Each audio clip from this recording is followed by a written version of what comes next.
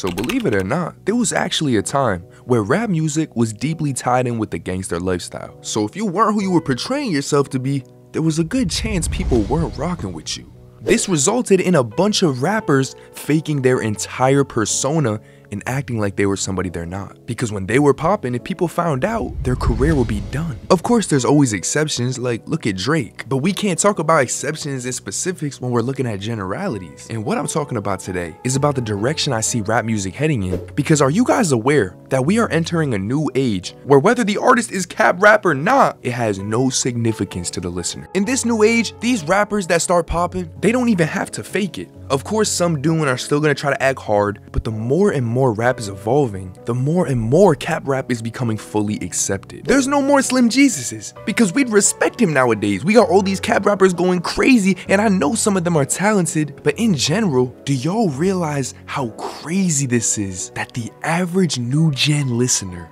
doesn't care if the artist is playing a character or not. They don't care if they're really who they say they are in their music. And there's a few valid reasons for this, but the first one being the obvious, these youngins are conditioned to hear sliding on ops. We gonna blick you down. They think that's just music.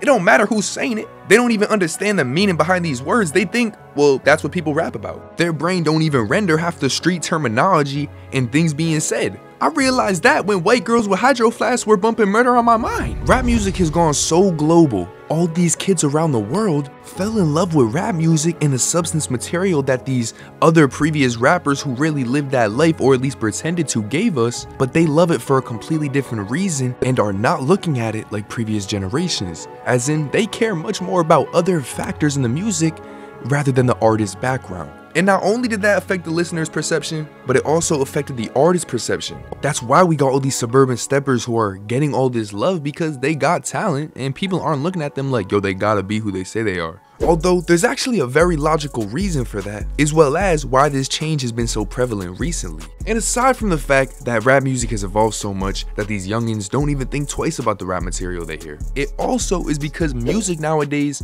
is so much more about the flow and production. We witnessed this shift start in like 2014-15, and looking 10 years later, the lyrics hold way less weight than they used to when it comes to the value of a song. And that's why these suburban steppers can say some outrageous ass cat bar and nobody's gonna question it, because they know, he's just trying to sound smooth while flowing. He's trying to fit in that pocket. And in general, it ain't that deep. Of course, pushing destruction is that deep, but they're not thinking about it like that.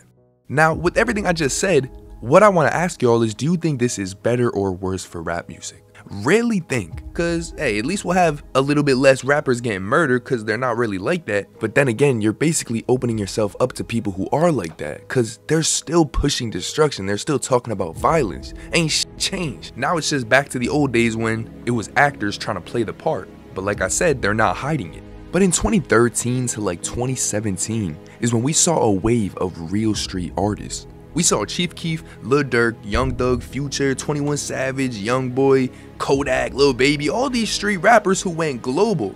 And they weren't putting on an act, this was really them. And I think because this, so many people from that generation who grew up on those artists, they still want artists to be authentic. They want artists to be raw. But at the end of the day, talent is talent. How do y'all view it? Because it is cool these artists can be themselves and not fake it just to get exposed later on. But if this is truly where the direction of rap is heading in, then this is a brand new game mode, and we're about to see a rise of suburban steppers. And while that could be good, doesn't that just take away everything rap music is really about? Man, I don't know. Y'all gotta comment what you think. Is this better or worse for rap music? But of course, it's been your boy 10 Toes. Now, if y'all mess with the content, go check out my second channel. We only talk about life. We don't talk about celebrities on that one.